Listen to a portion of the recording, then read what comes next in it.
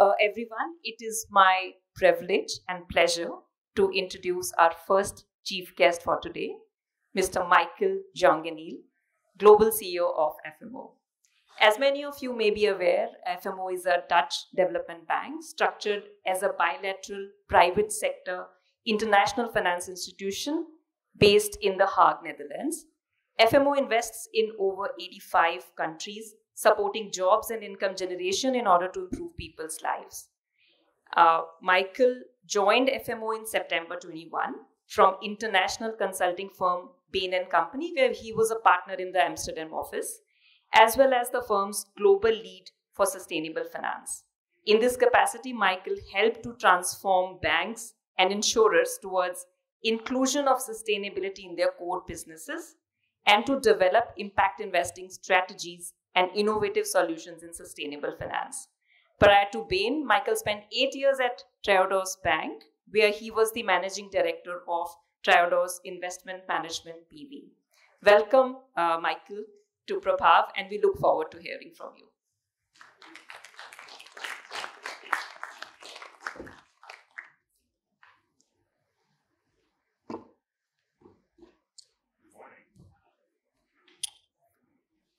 Good morning again. Namaste. Thank you for having me. Yes, I'm privileged to be the CEO of FMO since a year now. But today, most of all, I'm very happy to be back in India. So it took me 21 years to come back. So I was here in February 2001, visiting the Maha Kumbh Mela. And it was for me 65 million people together. So I come from a country which has 17 million people. So 4 times the whole country in one event was for me just flabbergasting. And India in general was for me flabbergasting. So very happy to be back here. And thank you for organizing this event. Thank you for being here. Thank you for listening, or in any case, pretending to listen to me. And I hope I can share some, inspiring things for you and wishing you an inspiring event in any case. So I'm going to talk about 3 things. First of all, leadership. 2, a little bit about FMO. I mean, it's a bit of a commercial. And 3, about India. I'm not sure if I can tell you anything new about India, but let's see. So let's start with leadership. So some of you I think most of you are old enough to remember Stephen Covey in last century introducing the win-win principle. You make a deal, you have one party, a second party, and you make a win-win. Because if one of the 2 loses, it's not a good deal. So his philosophy might seem right, but I really, really disagree with it. The win-win is dead, in my opinion. You might think, why? Because one of the biggest illustrations of it was the financial crisis that started in 2008 and lasted quite long, where you see a lot of deals where there was one dealer and another dealer, they make a transaction. It was a fantastic transaction for both of them, but it had detrimental effects on the rest of the world. And why? Because they were focused on the win-win. Both of them had fantastic wins in it. They made a lot of money, but they forgot there's more. And now the speech also here says it's beyond the win-win, because in these days, people, and luckily many of you, start realizing it's about the win-win-win. And there are more levels of these win-win-wins, but in the end, it's about all the stakeholders. So on a personal level, there's a win. If I'm in a transaction, it needs to be good for me, because otherwise I'll be broke. It's going to be good for my organization, FMO, but it needs to be good for all the stakeholders that are involved in the end as well. Because we're ruining the world if we focus on the win-win. We need to focus much more on the win-win-win. And the third win, where you take into account all stakeholders, is very difficult. It's super difficult. How do you know if the deal that you are creating, which are the secondary and tertiary effects of your deal, of your transaction, of the things that you are doing? How do you know? How do you know if the the food chain that you're optimizing will have a detrimental effect on somewhere else, a certain energy footprint, a climate footprint. Balancing these different elements is very difficult. But you are leaders. Everyone is leading his own life, so by definition you're a leader. But you're also typically leading an organization or a company, a team, a department. So you have the responsibility, think about it. Everybody in this room is fortunate enough to be in a position to have the responsibility to think about this win-win-win. And I'm not telling you that you should forget your own win, for sure. You also should not forget the win for your own organization, your company, your department. It's very important. But you need to think through what the third win is and how that works. And you need to be a role model. So for me personally, I'm climate neutral. It took me a while. I tried to bring back my footprint. Of course, as a person, you can't. So then in the end, I needed to compensate. If you want to know more, look at one of my posts on LinkedIn where I go to in a bit more depth about all of this.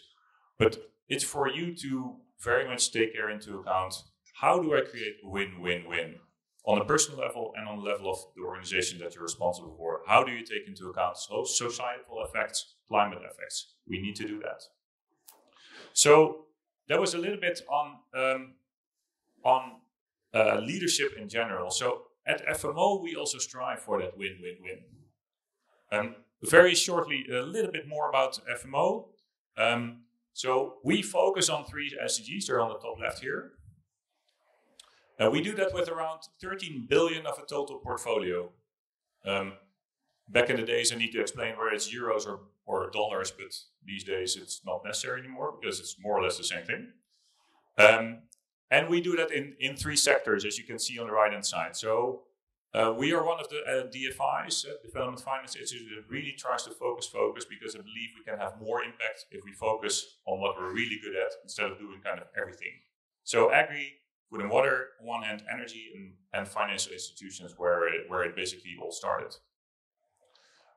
You can see bottom right, in Asia we have about 3 billion, and in Eastern and Europe, Central Asia, another 2 billion. So that's a large part of our portfolio here.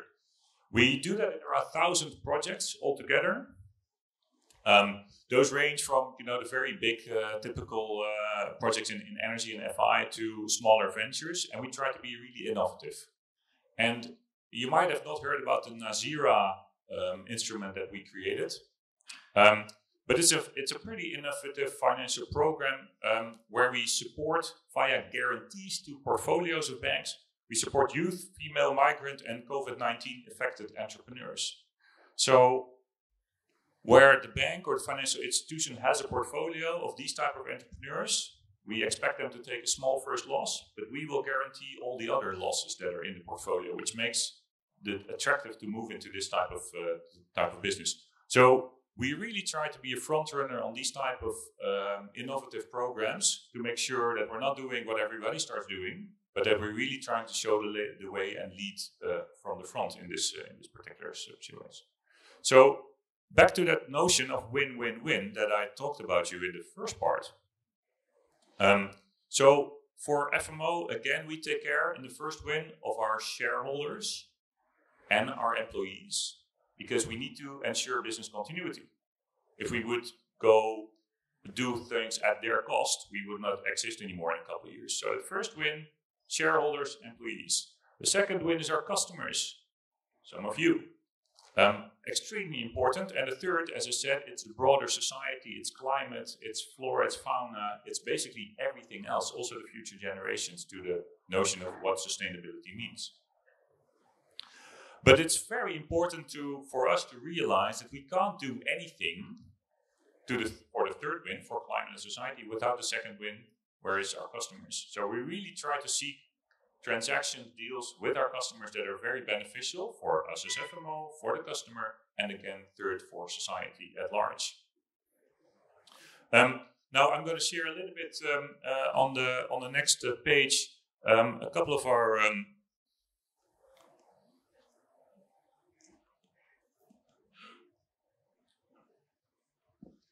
I think we need to go to the next slide. This is not the last version. These things happen. That's okay. Can we? Yeah, thank you very much. So I'm going to focus on a couple of smaller ventures. Again, we have almost 1 billion in India, so that can't be only in small ventures, of course, if you do the maths. So first of all, you see Wecool and the Haat. These are smaller ventures in agriculture technology. It's fantastic what they do. They really try to optimize the whole food chain, taking out waste and thereby improving, of course, the yield for the producers, the farmers. But they also make sure that the prices for consumers can go down. And so there you go. You see also win-win. At the same time, they try to reduce food waste and they're also trying to reduce the climate footprint. And I think I'm very proud that we finance these type of entrepreneurs.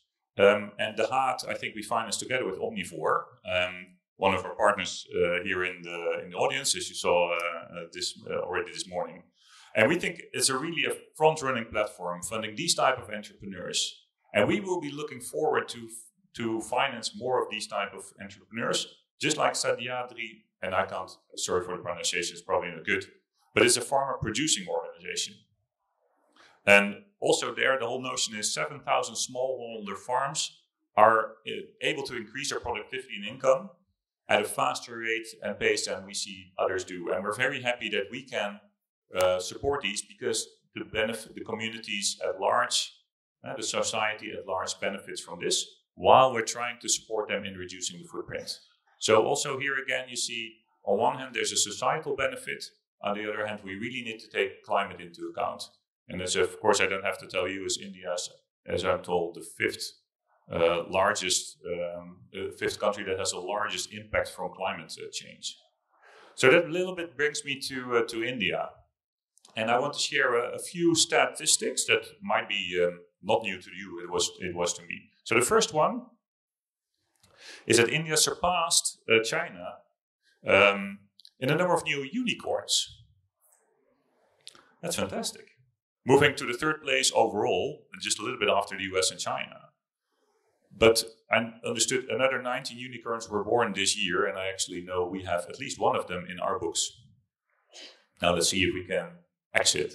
That's of course always the exciting moment with these unicorns, but let's see. We're in there for the long run, so we're not in a hurry, but in the end, of course, we also need to kind of make our money in order to reinvest. So second is interesting to see how huge the number of startups has grown to over 70,000 in June of this year. It's a huge market.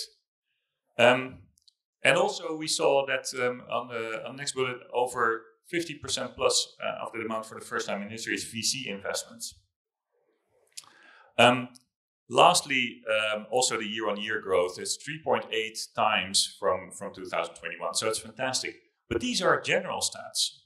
What I think is most important, this last one on this page, is that Indian impact investing has now impacted 200 million people. For me, 200 million is bizarre. Of course, for you, it's just 1/7 of the country. So there's huge potential still to go. I mean, we have another 1.2 billion to go, but 200 million is fantastic. So from my point of view, India has huge potential. And I think that is fantastic. And we run our ventures program here with FMO, where we, as I said, support a lot of these startups and scale-ups. And we're just definitely looking to do more of those. And I think we together can really finance it, make it better, and then hopefully impact the other 1.2 billion people in your country. I a little bit mentioned the Nazira program. It's now focused on Africa, but we will most likely in the next year roll it out to Asia. So where we can again hopefully finance together portfolio of young female entrepreneurs, migrants, and COVID-19 affected entrepreneurs in a way that will sustain their business. So I talked a little bit about you with leadership. I talked a little bit about FMO. I talked a little bit about India. And I think that slowly brings me to a closing. The clock tells me that as well. And I will leave you with 2 messages and 2 questions. So first message, I hope you got that one. is think about this win, win, win in everything you do.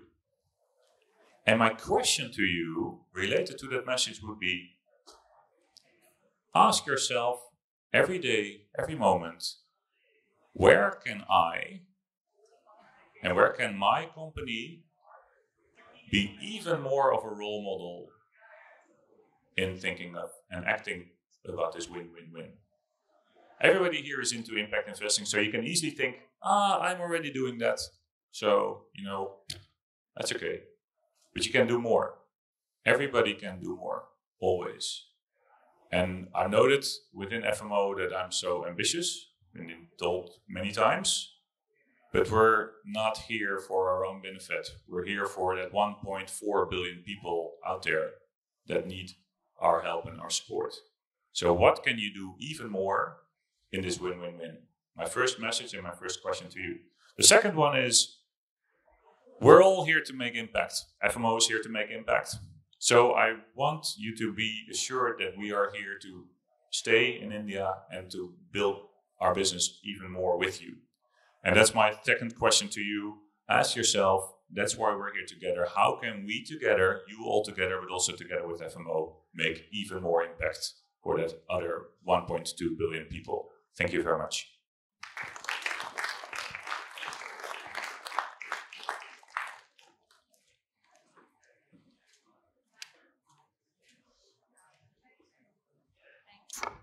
Thank you, Michael. This was truly, really, really inspiring. It was very heartening to hear about your views on the India opportunity. And I think thanks for emphasizing the third win. If all of us take care of the third win, the world will be a much better place in the years to come.